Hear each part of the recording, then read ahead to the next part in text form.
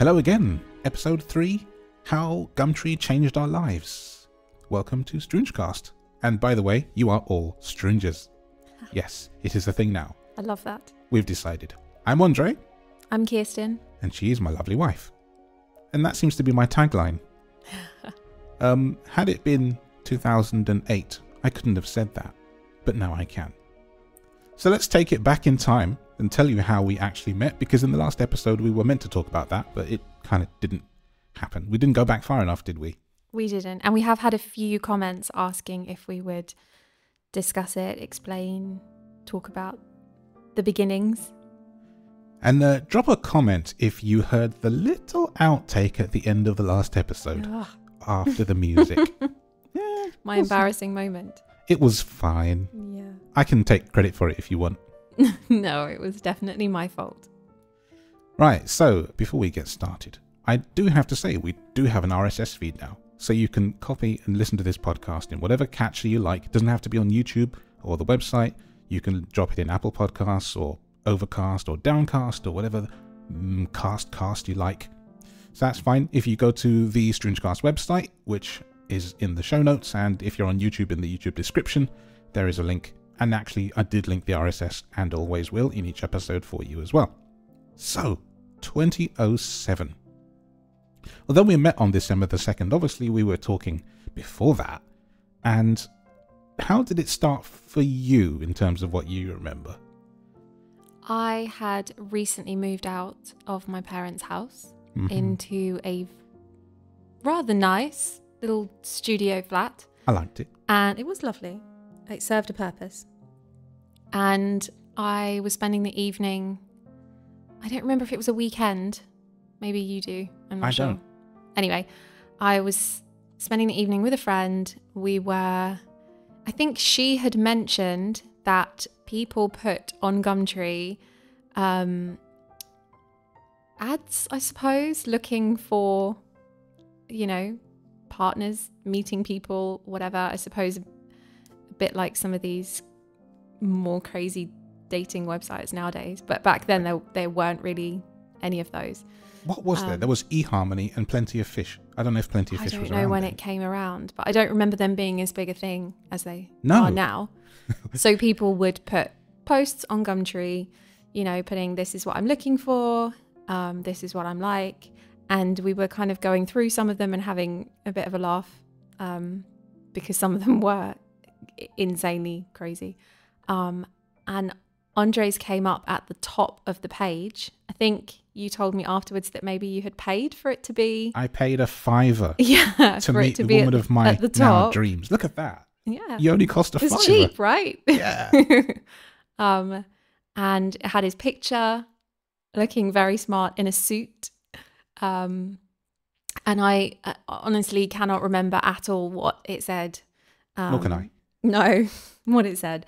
But it did sound really interesting. And it was my friend at the time who said, oh, you should email him, message him. And it wasn't something that I was looking for or particularly interested in or anything. But I guess it was just one of those moments where you just do something out of the ordinary.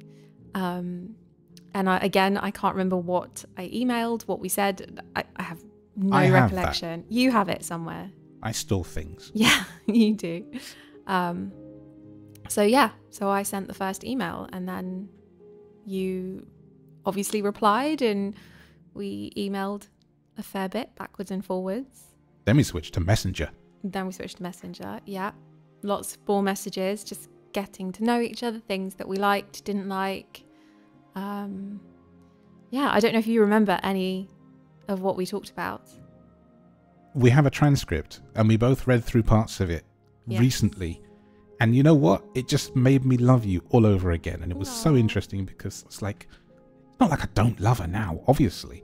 But the little things, just the cute, silly messages, Because we were, very different people. We were very young, much more inexperienced in the world, I suppose. It's that innocence, isn't it? Yeah. Yeah. It was that. And I don't know, the responses I'd gotten to my message previously, I had a lady come over with a bottle of wine that was weird. And so I didn't have a corkscrew at the time. And she came over with a bottle of, and she didn't know that, bottle of wine that required a corkscrew. So we dug it out with a knife.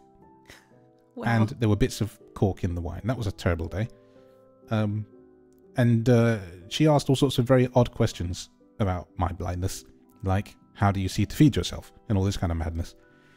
And when Kirsten and I start talking, and I told her on Messenger, basically straight up and be transparent, hey, there might be some concern that I can't see, so meeting in a public place would be weird. By the way, don't ever do this. Don't ever do this. It was honestly one of the most stupid decisions looking back. I mean, it worked out perfectly, and I'm incredibly lucky. But I went to your flat to meet you for the first time, not telling anybody except for my 14-year-old sister, and not giving the address or anything. I mean, why honestly, did you do that? If Alice ever did that, I would be absolutely livid. It was the most stupid thing, and I am so incredibly lucky that it worked out okay. I am not a blind axe murderer. Very, very different story. Don't let your children do this. No. And if you're a child, don't ever. Even if you're an adult. This. I mean, I was an adult and I still did it. And this was before Find My Friends or, tracking AirTags or 360 or whatever tracking, you want to use. And you know what the worst thing is? Your phone reception died. Oh, it was awful. My parents were ringing because I was late to their house, and then my sister had to obviously explain to them that I had gone to meet some random new person that nobody knew, nobody had heard of. They didn't know where I was. My phone wasn't working. There was no reception, so they were leaving message after message, and it was stressful. That could have ended totally differently, couldn't it? It really could have. But your sister was a champ, and we did talk about this very recently, actually, and she told me that she told your parents after a while, and then not long afterwards, you walked in all happy, like nothing had happened, and she was livid. Yeah, they weren't impressed at all. It was late to dinner, and I just had to sit there eating. I can't even remember what it was now, but maybe not the best way to introduce you to them. No. Followed by my first meeting with them some months later, but that was a different thing. Yeah. It was all right. I mean, I laugh about it now. It was during Easter of 2008. But let's go back to 2007. So we met December the 2nd. I had last episode said that I asked you to be my girlfriend. You did agreed for some reason. And never left. No. So we did not spend Christmas Day together because we spent it with our families traditionally. But we spent Christmas evening together. Yes. Because what I did, or was it Boxing Day? No, it was Boxing Day. That's right. It was Boxing Day. You came to visit me at my flat. I did. And yeah. Because what happened is I was at dinner with my granddad and my mum on Boxing Day. And we live obviously in different places. My mum lived in one place and I lived in another. But I knew that I wanted to go and see Kirsten. So I already knew where she lived and I didn't have a bag packed. So I remember jumping in a cab after dinner and, staying long enough to be pleasant. Do the pleasantries. I wanted to see her so bad. It was crazy. It was that, first in love thing. I couldn't help it. I still want to see you so bad. So it must have worked out something. I came home. I asked the cabman to wait and I would pay him extra. And I basically threw it together an overnight bag, jumped in the cab, and he drove me to you. That was one of the few times in December that I came to see you instead of you coming to me. Now, it rained really heavily that night. I remember that. It was really loud. It woke us up at like 4 a.m. And I think you were working the next day or something, so possibly. Annoying. I don't remember. My memory is absolutely shocking, so I don't remember that. But the rain, certainly. Yes. And I remember you had a ticking clock on the wall, and I just remember this is ticking down the seconds to my having to leave. No. It was so silly. Oh, God. Honestly, it's tragic now, but yeah. It's sweet.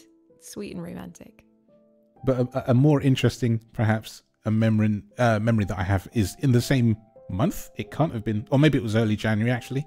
So I came to see you on a Friday evening, and you weren't expecting me. No. I was on the phone with you. Up. Yes, I was on the phone with you, and I was packing up my bag at the same time. Got off the phone, said, see you, jumped in a cab, and appeared at the door. I got out of the cab and I could smell this funny smell. I don't know what's going on. It's very smoky. And I walk in the flat door, having. I knew you were going to tell this story. Well, you know. And the way it worked is she had a big open foyer area and carpeted stairs because it was a converted house, I think, or converted. I don't know. Was it a church? I don't know. It was a kind of building. No, it was a purpose-built block of flats, but it did have quite a big open. It was very part posh when in you there. came in. It was. Nice. I remember quite liking the place actually. Yeah. So I walk out the carpet and I could. What is that? I must be coming from somewhere else. Walk in the flat. She's burnt popcorn, hasn't she? And it wasn't because she came to open the door for me. Oh no, this happened before. Anybody that's made bags of popcorn in the microwave will know how easy it is to burn it. So, yeah, you've never let me forget that.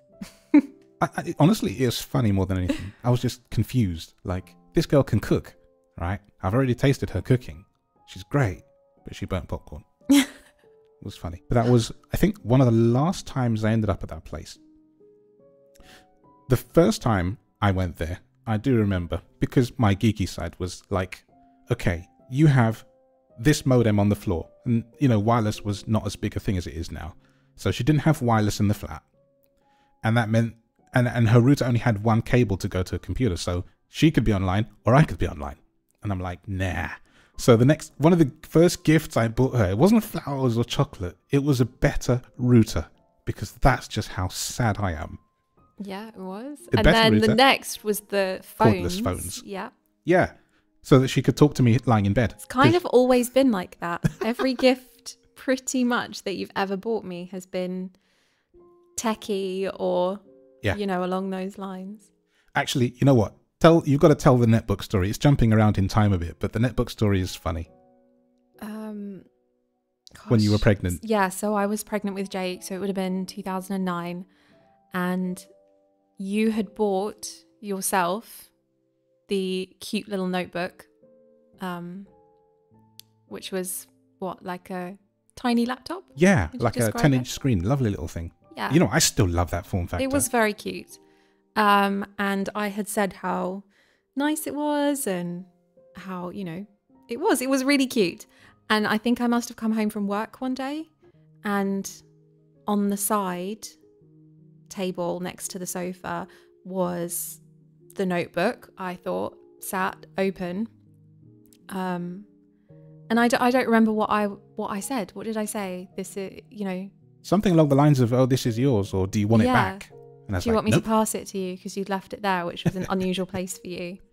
And you said, no, that's yours. And yeah, you'd bought me my very own, because I was studying at the time as well, so it was really handy to take to and from. And it lived on the bump.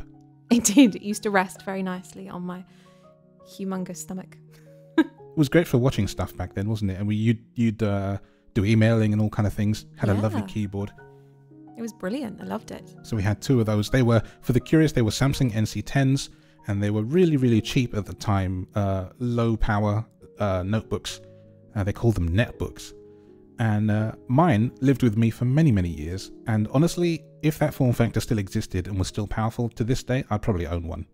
I loved it. Absolutely loved it. I gave mine to my brother Dwayne several years afterwards when I no longer needed it. But it was so small it kind of sat on top of my speaker box in the corner of the room, which is not big. And it ran the outside stream where we have mics in the garden. But yeah, they were cool. And I remember you bought a neoprene sleeve for yours so it could fit in a big handbag. It had to be a big handbag. Kind of a Hagrid size handbag. But it did fit. Just an average woman's handbag, to be honest. Really? Yeah, I suppose so. But yeah, no, that was good. But I think one of the things that I have seen in the comments that people perhaps were asking or thinking about was, or what we've been talking about, about our perhaps lack of things in common. Oh yeah. And how that either bothers us or doesn't bother us, affects us. So what do you say about it? Well, I was going to say maybe you could say how it started off, because we obviously knew at the beginning that we didn't have sort of the two main things. True. Two main interests, yours being music, mine being animals. you know, we knew we didn't have those in common, but it didn't seem to be an issue or a problem. And I think we found little things, didn't we? Yeah, definitely. Things that we found funny, TV shows, things that we didn't like. Texting with shorthand. Text speak. Yeah. She never once has written me a text with PLZ in it. Thank God. Yeah, we bonded over things 8. Like that. Huh? Great with the number 8. No, never. Yeah, so actually that is something that did come up. Like, what do you guys have in common, if anything? And there are, of course, as we talked about in episode 1 and episode 2, actually, if you don't do this, then your life or your partner is not real. Lies, like the way you sleep. Not having stuff in common is not grounds for divorce, right? No, not at all. I love music, and I show her some of my stuff sometimes, and that's fine. She does not play it or sing it. But I don't really mind or, pay attention to animals that much. We have cat, dog, and guinea pigs, and I don't really play with them, but she loves them. So we don't have that in common. But what we do have in common is like just a shared love of people. Nice people, right? It's got to be nice people. And we surround ourselves with some really nice people and great friends, and particularly our family is good to us. And the love of our kids, obviously, because we made them. Yes. They're good. And also particular TV shows. She got me into Inside Number 9 in a big, big way. She got me into Tim Harford's Cautionary Tales podcast in a big, big way. But books as well. I think... Go and tell the books. The John Mars books that are our favourite. But there are other books that we've read, and... Alice... How do you say her name? Alice Fiennes? Feeney? Is it Feeney? Do you know? I think so. Yeah. Alice Fiennes is actually the editor on Cautionary Tales. That's a different Alice. Yeah. But I think as we've got older, when we were younger, we weren't together for a particularly long time before we had Jake, and then everything becomes about your baby. So we may not have had as much in common back then because we didn't really have time to do anything. No. So definitely as we've got older, we've found more in common, and we've made more effort to find things in common. That's the thing. We've taken the time to find books that we can both read, or TV shows, or whatever it is, so that we can discuss those things. Absolutely. And I love listening to your music, or listening to you talk when you get really passionate and excited about, something that's just come out or whatever it might be. And even though I know that you don't particularly like the animals, you'll still listen to me when I'm telling you something about them. And well, you could send me cat sneezing, and that's great. Yes, I can send you cat sneezing or dog singing. That too. I love that. It kind of relates to music that way. Yeah. So I think just there is that misconception that if you are in a relationship or married and you don't have big things in common, that it means that you're not on the same wavelength, that it's not going to work. But actually, as long as you're accepting and willing to listen to the other person when they're talking about their passions, and try and involve yourself, like me, the whole point of me doing this podcast with you is to sort of come into your world a little bit, I suppose. I've been telling people that. Yeah. And I've told them just how much I've loved that you joined me in this journey. Absolutely. It's something to do together. But even without this, it doesn't mean that we don't work. It just means we have more to talk about, in the fact that you can teach me things and tell me things, and I can, tell you about various things. Even if you're not hugely interested, you'll still listen, and that's the point. Yeah. And actually, this is interesting because I was talking to a friend of mine, Paul, on WhatsApp today about the first episode of the podcast, and he was talking to me about how he agreed with me about the orange to begin with, but then listening to your viewpoint changes. And he's been married a long time as well, and the same blindsided. I know a lot more blindsided couples than I first thought, by the way. A lot more. And he's like, your viewpoint was so interesting to him. It reminded him of a film called Beautiful Minds, about us. I'm going to get it wrong. It's either psychologist or psychiatrist and his wife. And in part of the film, I think there was a noise going on outside the window. And it was very annoying to this man with this beautiful mind. And he didn't know how to solve it. He was going through all these scenarios, like how do you solve, and the wife just come in and shut the window. Yeah. Now I want to watch that film because I'm really curious about it. And I thought maybe we could find it, watch it together. Yeah. I'd never heard of it till today. Have you heard of it? I don't think so. I think we should look it up. Sure. Because I want to know what else. Like, that's just funny, isn't it? Because sometimes it's the simple things. Yeah, and on a complete tangent, I think you find that people who have, I don't want to say the most brilliant minds because that makes it sound like other people don't, but sometimes people who are highly intelligent in certain fields do struggle with basic other skills. So, like when I used to work at a children's hospital, and some of the professors that worked there who were absolutely incredible and, you know, could do amazing things, they couldn't book their own train tickets or get from A to B across London because it's just not how their brains worked. They needed their secretaries to do all the simple things for them and run their day-to-day lives, but then they had this incredible knowledge and ability, you know, in the medical field. So I guess that's similar to... That definitely relates. Yeah, I think so. It does. I think as well, like, when I hear of tales like you just told, and I've read a book similar to that, about a guy basically that didn't do a lot but could work out all kinds of mad mathematical craziness. Same kind of vein, I think. He lived in a basement and barely fed himself or clothed himself, but he could calculate all kinds of craziness in his head. Yeah. Like, that's an amazing thing to think about. Yeah, maybe the brain is just so fixated on one thing. The simple things just, you know, they're meaningless, I guess. So really it's true when people say only women can multitask properly. Yeah. Sometimes. It's the women that does it. Yeah. I mean, I think I can multitask. For example, I can read braille and listen to audio at the same time. But maybe that's just all in my head. And really I'm missing 10. Like 10 times more than I think I am. So, traditions. Like, now that we've met, it's 2007. I didn't know what my life was going to be like. And I actually, maybe somebody would have asked if we don't cover it, is what's it like being with someone who can see if you're blind and vice versa? Honestly, at first I think I was quite nervous, embarrassed. Is my house tidy?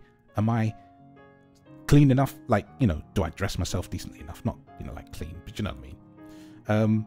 Is there anything out of place that she would be too nice to tell me about? All these kind of things.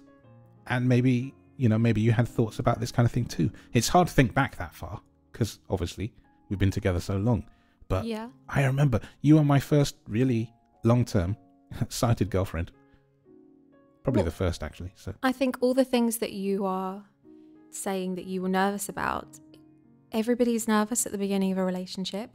So your concerns might be slightly different, but everybody has those worries. You know, when you invite someone back to your house or your flat, whatever, is it going to be okay? They're going to like it? They're going to see something they shouldn't? You know, are they going to like me? They're going to like what I wear? It's just a slightly different take on it from your perspective.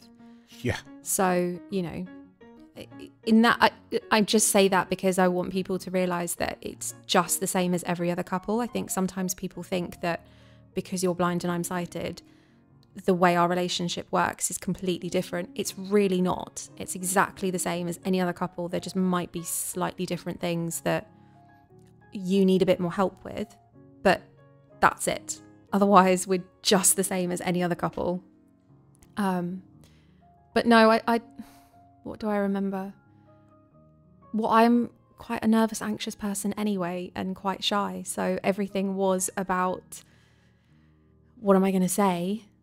You know, and obviously I really liked you. And so it was more, am I going to say something stupid? Is he going to think, you know, that I'm not intelligent enough, or, you know, all those things, which you know, you get over quite quickly, I think.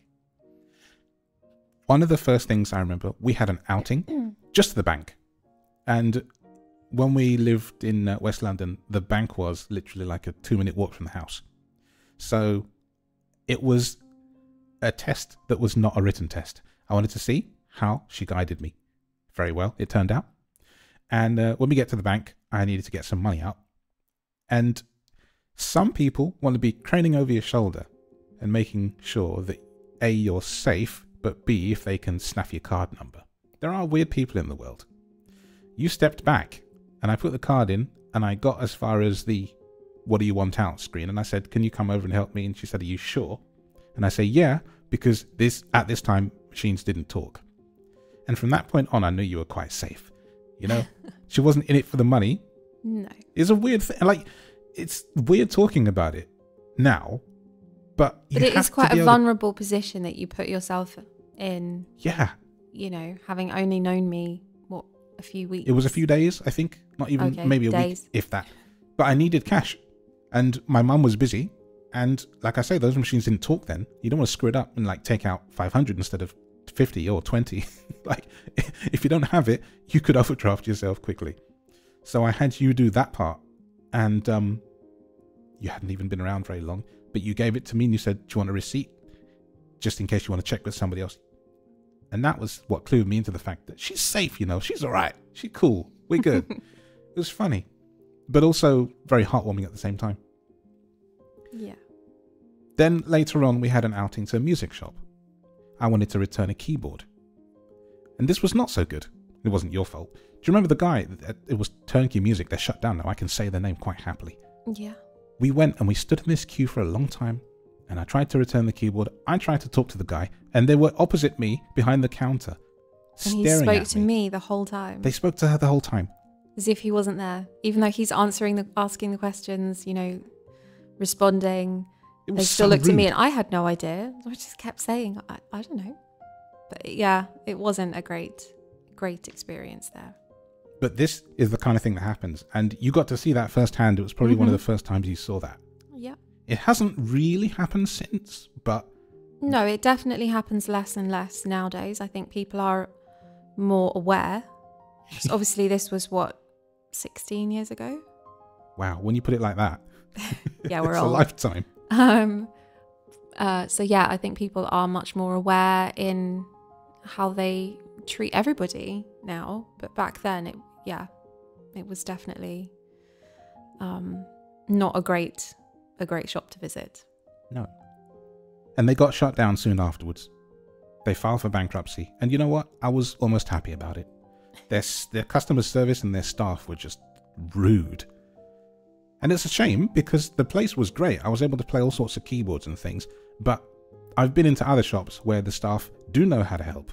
And somebody would come over and be like, "Okay, well, here's the button layout. And here's what you press to go up and down." They didn't do any of that. You were there and I had to ask you to do it. And you're not technically musically inclined in that way. So we had to work it out together. Yeah. And I could have been a customer. I was not. Not in that place. But yeah, things like that really annoyed me. But I remember walking in there and going, "Oh, it's this nice shop and, you know, people are pretty cool in here." And actually, I was wrong. It was the players that are pretty cool. The staff were not. And I remember we left that place both really angry. We did. Yeah. And that's what we put up with. But even though, you know, we don't have that in common, she was kind enough to take me all the way down to Tottenham Court Road. That's where it was at the time, possibly. Or Denmark Street, or whatever it was. That was our first outing together, apart from the bank. Yeah, I think so. And she was a great guide. I know lots of people that are terrible guides, and they walk you into everything. And even things that aren't on the street. They'll still hit you with them. Oh dear. It's true, actually, because one of the people I play with sometimes, a steel pan player. Terrible guide. Great musician. Terrible guide. His partner, Rebecca, though, brilliant. And Rebecca's always like a pretend backseat driver, and I mean it in the nicest way. And she's always like, Wade, mind the lamppost, mind the curb, mind the car. I mean, fellow blind people, you've probably been through this before. You have great people in your life that know how to guide you safely, and people that you just know you're gonna be hurt at the end of the day. Jake, luckily, isn't like that. Jake is one of the safe people. Honestly, one of the best guys. And it's funny, children, bringing it back in a way to us, children learn quickly about mummy and daddy and how to get them to avoid things. They do. The rug. Do tell Yeah. about the rug. So right from when we had Jake, right from when he was a tiny baby in our first flat together, we had a rug, large rug in the middle of the living room. And even when he was a, tiny, tiny baby, just about able to sit up, I always made sure that the toys that we were playing with were on the rug. And it was so that Andre could get around the rug safely. And, obviously things stray, especially when you've got babies and toddlers. But it was definitely always aimed at the toys stayed on the rug. So as he grew up, and then when Alice came along, we did exactly the same. We always had the rug in the middle of the room. That was where the toys stayed on there. And they were amazing. They learned that was what needed to be done to keep it safe. There would be times, I remember when Alice was a baby and she'd be playing with toys and something would have, gone astray. You'd get up to walk, into the kitchen or whatever, and Jake would say, "Oh, Daddy, stop." And he'd run and he'd quickly pick up all the toys and put them on the rug, to make sure. So I don't think we ever really had to make a big deal of, come on, put your toys on the rug. You've got to do that for Daddy. It just was accepted. Yep, that's what I need to do. That's what I do. And I think because it was right from the beginning, there was never an issue. I don't think you've ever fallen over a toy. All parents have stood on things. But I don't think you've ever fallen over anything or had an incident because Nope. they've always been so cautious about it. Not for you, though. No, not for me. Doesn't matter. I'm fine. But no, they were always, and we taught them at the beginning that if they wanted to get your attention, they would come over to you, that they needed to put their hand on your knee. They couldn't just come and stand there and look at you and wait for you to realise. But kids are incredibly quick at picking that up. Super smart. Yeah, it's just their reality. You've never had to teach Jake how to be a guide. He's just done it. Really well. Yeah. He just, is naturally really aware of that.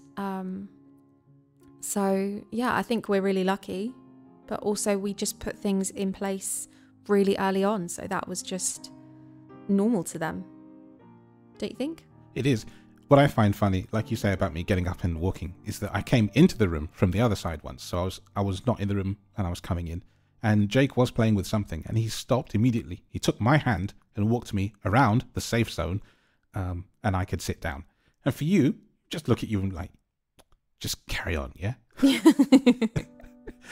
Yes. And I remember somebody was there in the house when that happened once and they're like, "Are you not going to help Mummy?"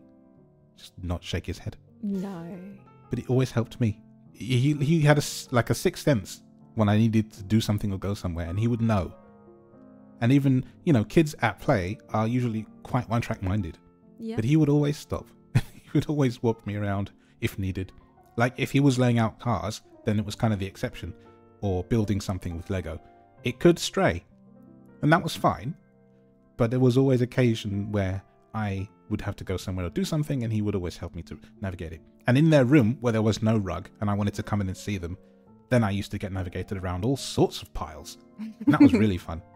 All the strips, the rows of cars that he used to lay out. Huge amounts. Yeah. Massive traffic jam. It's kind of fun.